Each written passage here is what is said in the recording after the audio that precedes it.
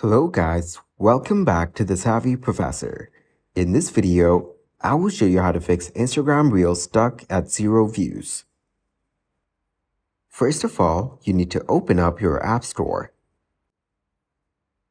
So once you're in the App Store, you need to tap on the search icon on the bottom right corner. And after that, you need to tap on the search bar on the top and then search for Instagram. So type Instagram and select the first option. So once you're in the next page, you need to make sure that your Instagram app is updated to its latest version. If it's not, then tap on Update and update your application. That way, it should fix all the bugs and glitches. So after that, open your Instagram app and go to Reels on the bottom.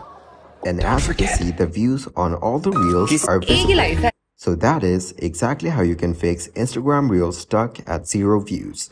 Thanks for watching and please leave a like, subscribe and share.